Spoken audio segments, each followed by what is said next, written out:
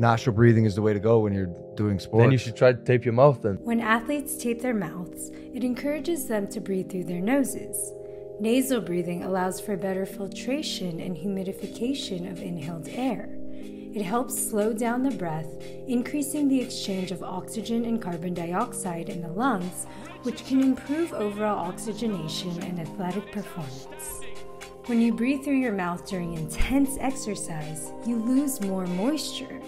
Nasal breathing helps retain that precious H2O and reduces the risk of dehydration. So whether it's for enhanced breathing or reduced hydration, mouth tape is a game changer for many athletes. Would have the final